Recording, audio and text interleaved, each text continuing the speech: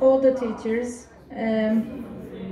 will share some ideas and give feedback about the groups A and B at the end of the presentations. Maybe one representative of each country, maybe it is a good idea, it will be a good idea to give feedback.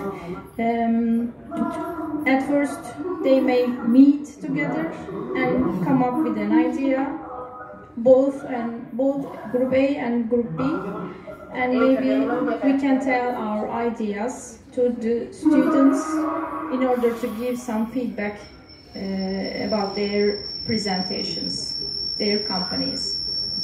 Okay, now it's the first turn is Group A's turn.